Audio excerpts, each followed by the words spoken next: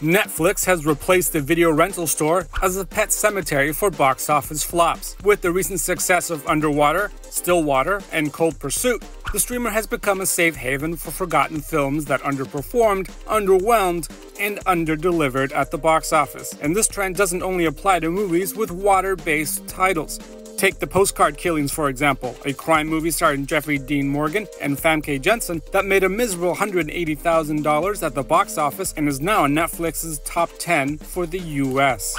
The Postcard Killing story is based on a 2010 novel by James Patterson and Liz Markland, which sits at a 25% critic score over at Rotten Tomatoes. But despite such low scores, the familiar stars have likely helped The Postcard Killings boost its way onto Netflix's top 10. Morgan is anticipated to return to television with The Walking Dead, Dead City Season 2, while Janssen is set to star in the sci-fi horror film The Experiment. But could this newfound success lead to The Postcard Killers 2?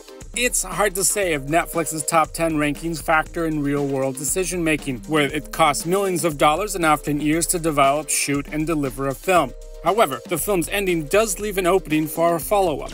While the ending of the film resolves the main storyline, which we won't spoil for you here, it does tee up a possible sequel down the road. In part, this is thanks to the changes made to the original source material, whose missing elements could be put back in a continuation of the story. So far, we haven't seen any kind of cinematic resurrection of the kind that was so prevalent in the late 80s and early 90s during the heyday of the video rental industry, where films that flopped out the box office made bank on tape got sequels, albeit low-budget straight-to-video sequels, but sequels nonetheless. But the videotape and on-demand era of the late 1900s doesn't have the same reach that streaming does. Then again, it didn't have the same level of competition, so it's really hard to say.